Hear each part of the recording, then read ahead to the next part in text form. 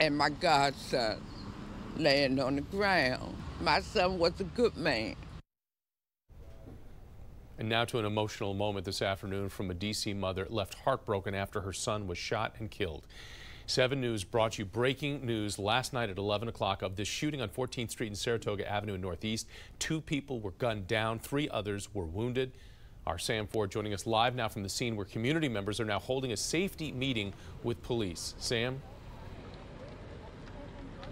Yes, indeed. They are back there. That is the lieutenant for this area who is speaking right now, and a number of people have gathered here, obviously very upset about this situation because as we understand the details, basically the police were here, and as soon as they left, that's when the shooting started, as if the shooters were waiting for the police to leave for a moment. And so they're very concerned about situations like that. They ain't bombing nobody. They ain't bombing nobody.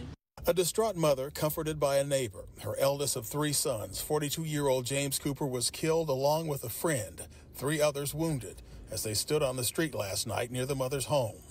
The son, married with his own family, had just stopped by to see her, she said. He come out here to see out to his mama, he get killed.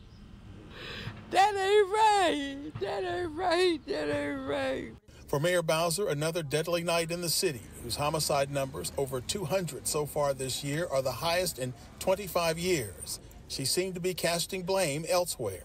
Unfortunately, we've seen 3 years of our criminal justice system upended, and the system of accountability that we once had and the police resources that we once had were upended, and we're reaping the effects of that.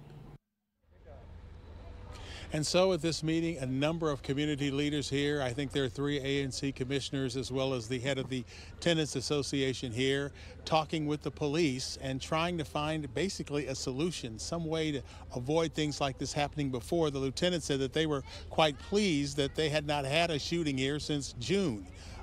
You know, that may not seem like a lot in some places, but obviously I guess it's quite a big deal here. And we also learned, we've not released the other victim's name yet, but we also learned that this victim was actually in a wheelchair. Reporting live from Northeast Washington, I'm Sam Ford, 7 News. It all is so tragic. Sam, thank you. D.C. police now are shedding new light on their efforts to get illegal guns off the streets. They say just last week, officers recovered 54 guns. Now, we recently reported that MPD has a reward program for illegal gun tips. Now, through this Sunday, tips that help officers make an arrest could receive up to $2,500. That's increased to $5,000 for ghost guns. And more breaking news that we're following tonight. A jury has just acquitted the